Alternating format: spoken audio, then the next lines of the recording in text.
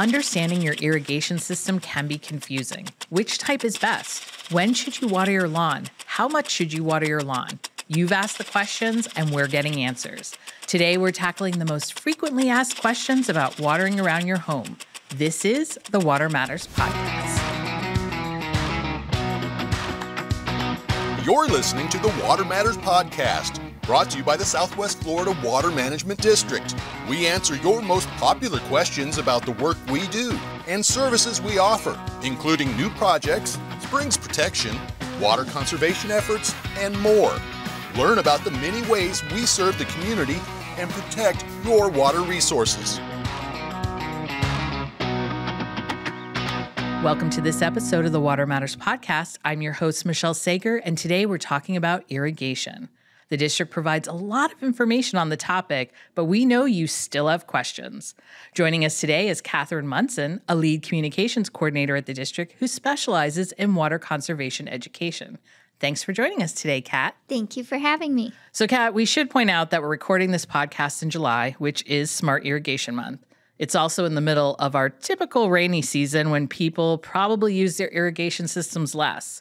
And I think that's a good place to start because the two questions we probably get the most is how often should I water my lawn and or how much water should I use on my lawn? So let's start with the how much. Are there recommendations you can provide? Yes. So first and foremost, the most important thing is to only water when needed.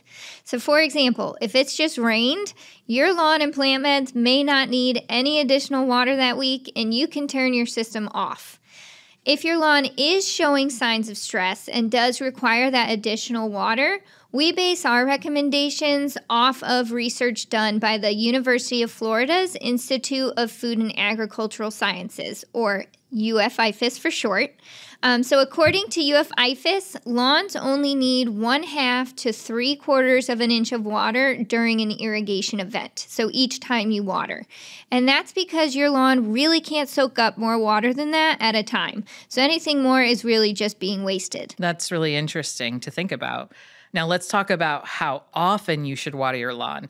Let's start by explaining first that there are rules when you can water your lawn called watering restrictions, and those restrictions can vary by the conditions we're experiencing, such as a drought, or simply by what town you live in. Kat, if I wanted to know what is the current watering rules for where I live, where's the best place to go? So I'm really glad you brought this up because it's very important to know and follow local water restrictions. So these are going to vary throughout the district. So we recommend visiting watermatters.org/restrictions and then finding the link to your city or county for more information.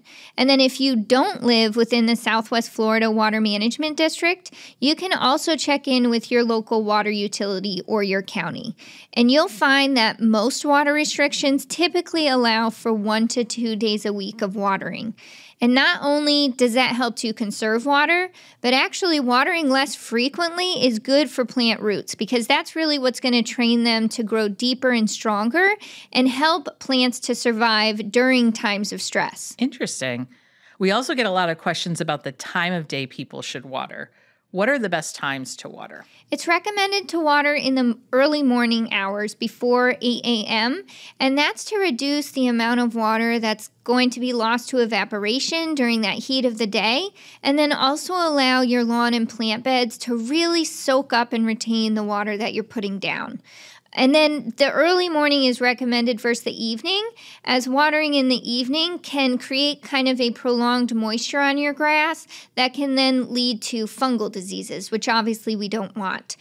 So I do also want to note the importance of checking your water restrictions because you do want to make sure that even with those recommendations, you're still irrigating within your designated time. I think that's an important fact because there are some time parameters listed on many restrictions. So it's always good we tell people over and over, check with your local restrictions. Yes, definitely. Now, we have a lot of people moving here from other places where in-ground irrigation systems may not be as common.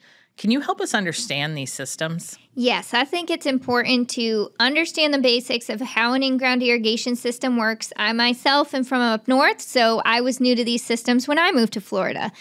So these systems are operated by an irrigation controller, which can be thought of as the brains of the system.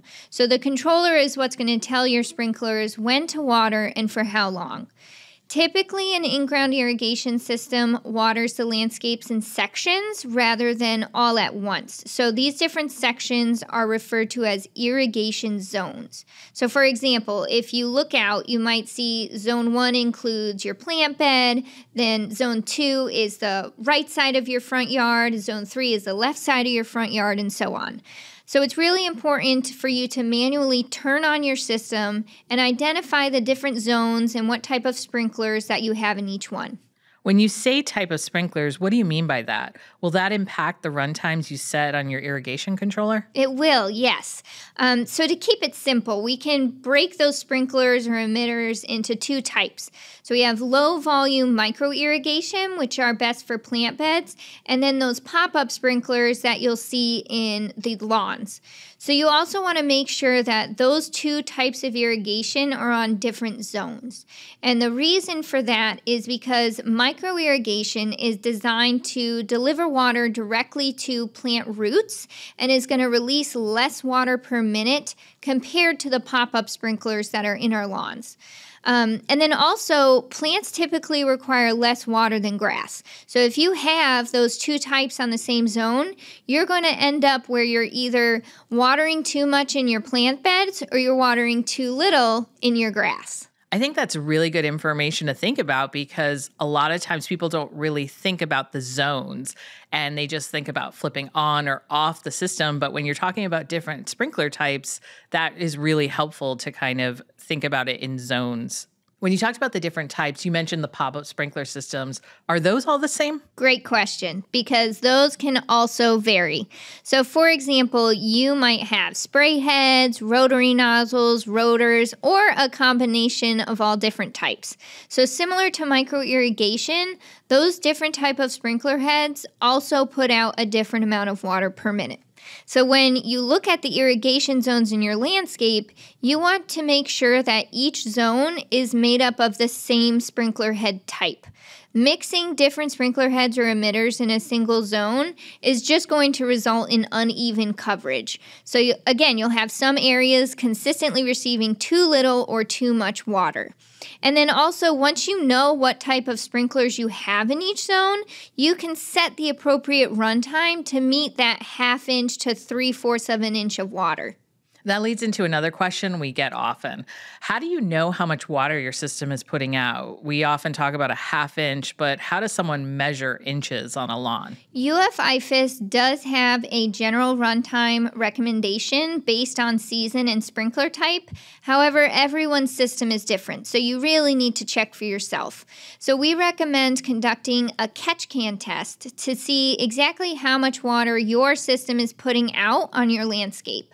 And you can find more information on those recommended runtimes as well as a video on how to do that catch can test right on our website at watermatters.org/wateringbasics. And I encourage people to watch that catch can video because I didn't know what that test was until I worked here. And it is a very helpful system to help you accurately measure how much water is going onto your lawn. Yeah, it's really important to get that measurement specific to your landscape. So once I know how long to run each zone and I know my watering day based on my restrictions, how do I make sure my irrigation controller is set correctly? I know the controller itself can be confusing to people. Do you have any tips on that? Yes, so we definitely understand that the controllers can be confusing when you first start out, especially if you're new to having an irrigation system. So the 3 main things that you want to check on your controller are what days of the week it's set to water, what time the irrigation is set to turn on, and then the run times for each of those irrigation zones. So we have, again, a great video that helps walk you through how to set up your controller in the irrigation scheduling section of our Watering Basics webpage. But you can also access manufacturer videos. A lot of them do have educational videos for their products. So you can go there as well to see what resources are available. Besides the controller itself, a lot can happen with your irrigation system, such as leaks or a broken head. What tips can you offer to check for those issues? So as with anything in your home, irrigation systems require regular maintenance to make sure that they're working properly. It's not uncommon that you have a sprinkler head that gets nicked by lawn equipment or a car, and then next thing you know, you have water shooting straight up into the air, or you find that you're watering your driveway instead of your yard, which nobody wants. So you'll want to manually turn your system on and then physically look to see that you don't have any broken or misdirected sprinkler heads. It's so easy for those to get misdirected. It's a good practice to check them once in a while, wouldn't you agree? Yeah, so it's really simple to just go out, turn your system on, and it's pretty obvious. You can see if you've got those geysers shooting into the air, or if you're noticing that all of a sudden the sidewalk is getting awful wet and your grass is pretty dry. So just checking for those things regularly can make a lot of a difference. And it keeps you from wasting water and saving money. Yeah, nobody wants to pay for water that's really doing nothing for them. Exactly. Now, outside of traditional sprinkler systems, we also have alternative methods for watering around your home, such as rain barrels. But there's a lot of confusion about rain barrels, especially for people new to Florida, because some states don't allow them. But here, we do allow them, except sometimes HOAs have rules specific to them. So, Kat, if you are allowed to have one in your neighborhood, why might I want to install one? So a rain barrel is going to allow you to capture rainwater that you can then store and use later on your plants. So collecting and reusing rainwater is going to help conserve our traditional water supplies, and then it also helps to reduce stormwater runoff that can carry those harmful pollutants into our waterway.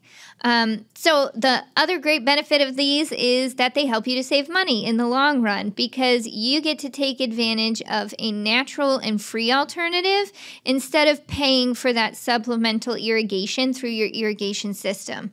So again, if your HOA allows rain barrels, just be sure to double check what their requirements are. They might have a specific color or location. So just double check to make sure that you're following those guidelines. Great information. Obviously, rain barrels are going to be the most useful during the rainy season.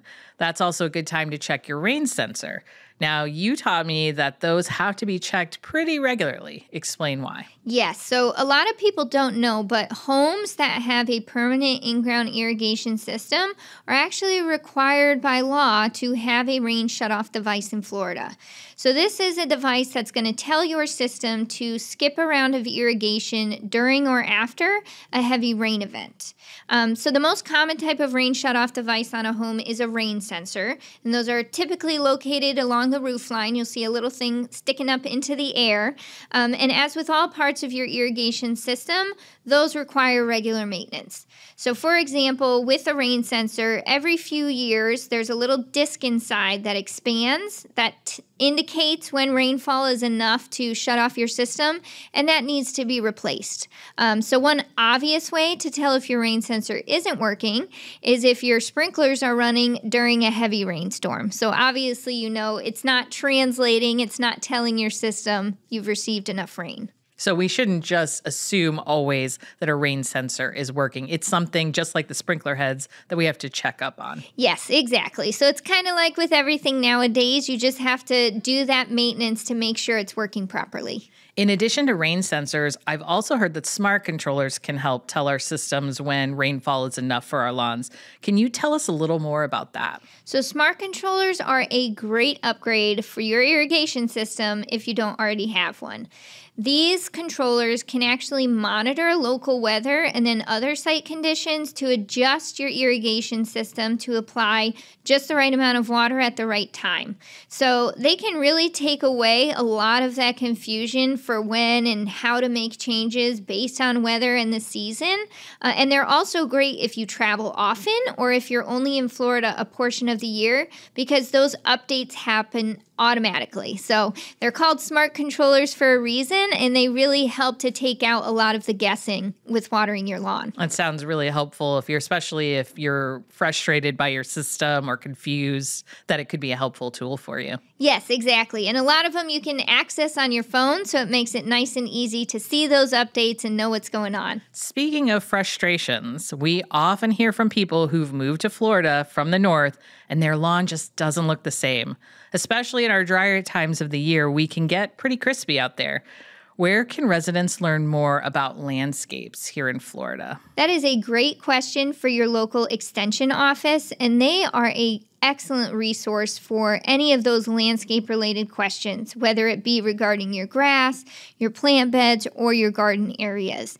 So they have staff that can assist you directly, as well as a lot of great research-based publications and online resources that can help you to create that Florida-friendly landscape that everyone wants, that can better withstand those dry conditions and require minimal maintenance in the long run.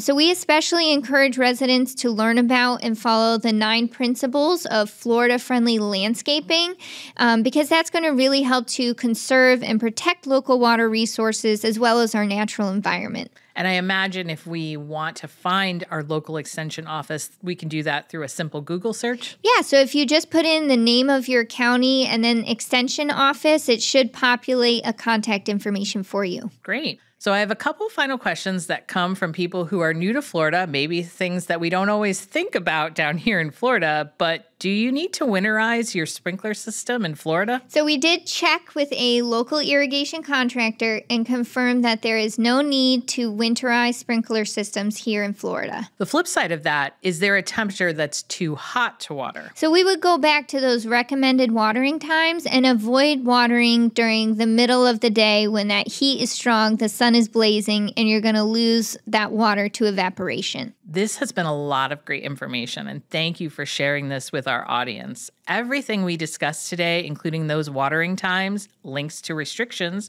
irrigation videos, and more can be found at watermatters.org/wateringbasics. Thanks for listening to the Water Matters podcast.